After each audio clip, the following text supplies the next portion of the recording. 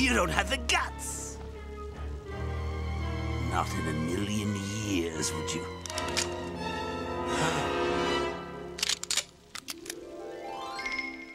Batman the Animated Series gave us what many consider to be the definitive versions of Batman characters outside the comic books, but Harley Quinn really stands out amongst all of them, which is pretty impressive considering you're dealing with icons like Batman and the Joker. She could have easily just been Joker's sidekick and nothing more, but you have to give a lot of credit to Paul Dini, who created her, and Arlene Sorkin, who voiced her, for giving that character so much, interesting depth as she went on. She was psychotic, and yet she was kind of lovable. She was someone who was helping Joker do horrible things, and yet you sympathized with her. And as the show went on, they really tapped into that you really saw sort of the pain inside her. There was pathos there, and she was trying to escape from the Joker. She got her own storylines with Poison Ivy as the series went on.